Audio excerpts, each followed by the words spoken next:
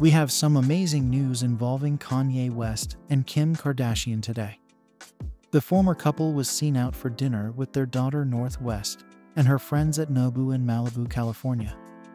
Everyone's attention was focused on Bianca Censori, Kanye's second wife, who was noticeably absent. Let's get into the specifics. There have been whispers of marital problems since Bianca did not show up to the restaurant. According to several of Bianca's acquaintances, Kanye is molding her story and keeping her apart from the outside world.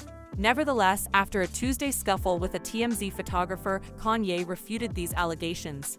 Let's now explore Kim and Kanye's reconciliation. Although the pair didn't arrive together at the restaurant, they were later spotted leaving together.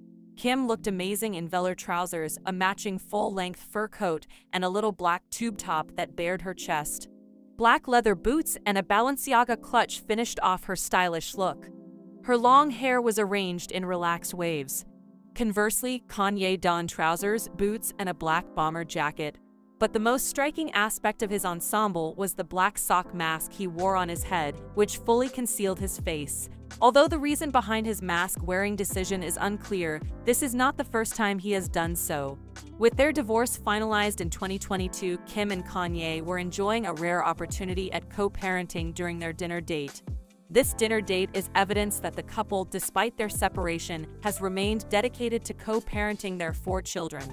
North, the couple's 10-year-old eldest daughter, was also there at the eatery with her pals and Penelope DeSick, her cousin. They all had matching Yeezy clothing from Kanye West. Tell us what you feel about Kanye and Kim co-parenting in the same location again after they went to Saints basketball game recently in the comments below. Don't forget to like the video and subscribe to the channel for more updates on what's happening with your favorite stars.